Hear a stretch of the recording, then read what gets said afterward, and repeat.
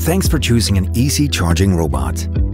Inside the box, you will find a backplate with a tool for opening the charger attached to the back. The charge berry, which includes electronic overload protection, a power meter, an integrated RCD Type B, and an embedded SIM. Front cover, installation kit, and manuals.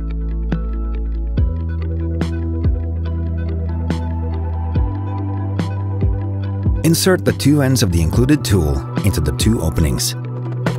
Pull until the front cover comes loose. Push the connector forcefully upwards until the charge berry disconnects. With Easee Home, you can mount up to 3 chargers on the same circuit. Use the screws in the installation kit and appropriate wall plugs. Turn off the power before continuing.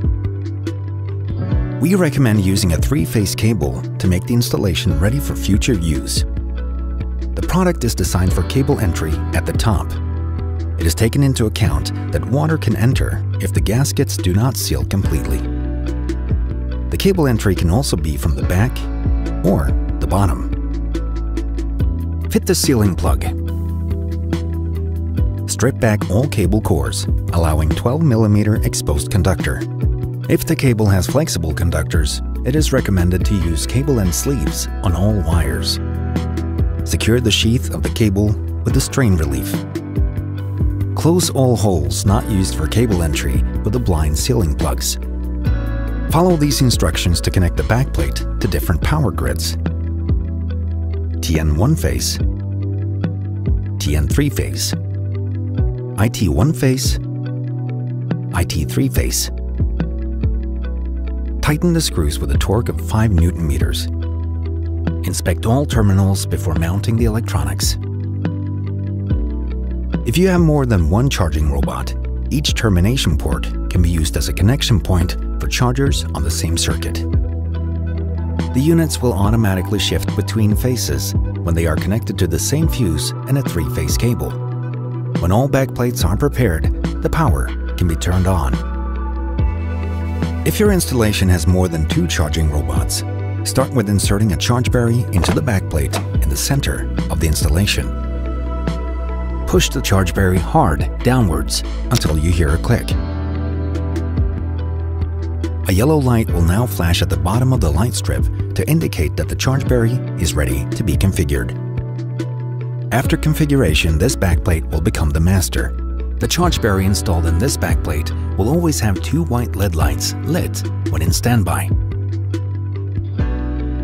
Start the configuration by holding down the touch button for 5 seconds, and the light strip turns green. The charger has now started sharing its local Wi-Fi network. Use a smartphone to connect to the Easee Wi-Fi network. If you are unable to connect, try activating flight mode on your phone, but keep Wi-Fi turned on and then try again. Open the browser and enter 192.168.4.1. Choose your language.